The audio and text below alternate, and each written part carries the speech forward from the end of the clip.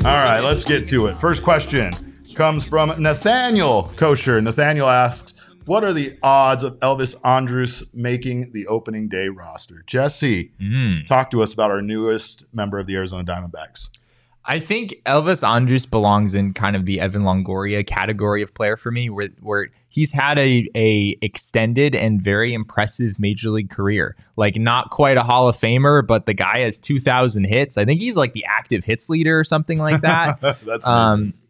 And yeah, I mean, you look at his 2023 numbers with the Chicago White Sox, 251, 304, 358 was his slash line. He's still 12 bases, which is pretty impressive to me now at 35 years old. Us old guys can get it done. Yeah, I guess so. Don't get it twisted. Us old guys can get it done. I'm impressed, but yeah, I think he certainly has plenty of shortstop experience. No shortage of shortstop experience for Elvis Andrus. Last year, he kind of split time at shortstop and second base, but his defensive metrics at short were still pretty decent.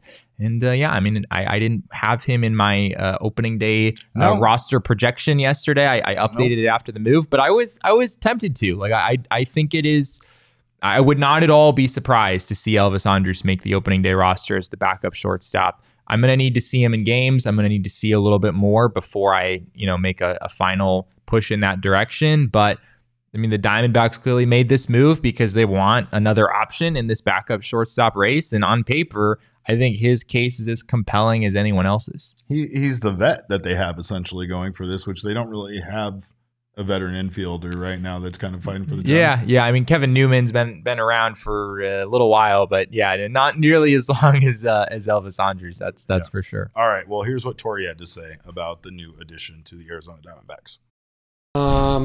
To be honest with you, it crossed my plate a couple days ago, and when I was asked, I just thought he was a very good player who's done it at a high level, and he's still, some of the metrics and numbers that were looked at still says he's playing at that high level.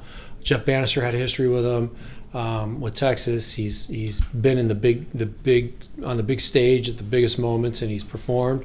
And we're always looking to upgrade it in every position. And he's played a very good shortstop. So it's clear that he's here to go and show us what he could do at shortstop and second base.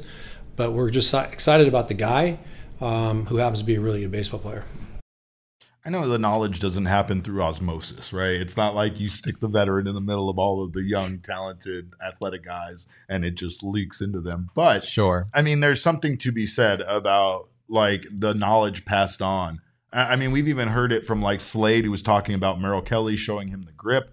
We've heard this from other guys that have said like being around Tommy Pham and being around Evan Longoria was a big help to them, right? And not just when it came to card collecting. So I think there's something to be said about the experience that he can bring. But yeah, I know we're going to talk about it, but Tim in the chat says we want Blaze Alexander. And I think with the way Blaze has been playing, he definitely makes a compelling case for that backup role.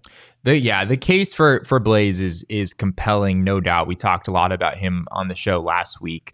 The main hangup, I think, with Blaze Alexander is, are the Diamondbacks willing to put him in a role in the majors where he's not playing every day? It's pretty clear that they're not willing to do that with Jordan Lawler. They want him to play every day. And from what I've heard, it sounds like they have a pretty similar view on Blaze Alexander, that they want him to play every day as well.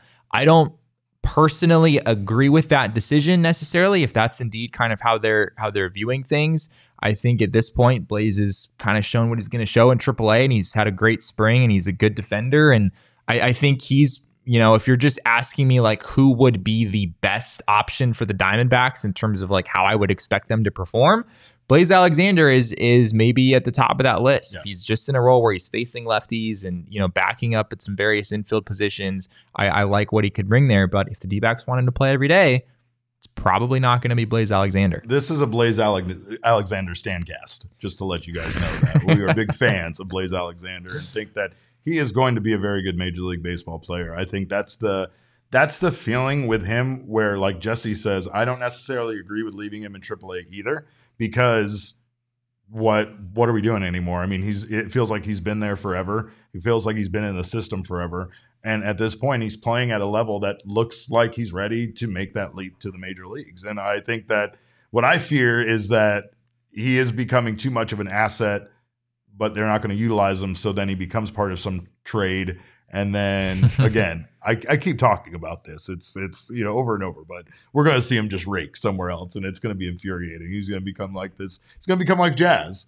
I mean, just Blaze Alexander. Just the name Blaze Alexander is like Jazz Chisholm. It's just one of those names. It's going to be a huge superstar.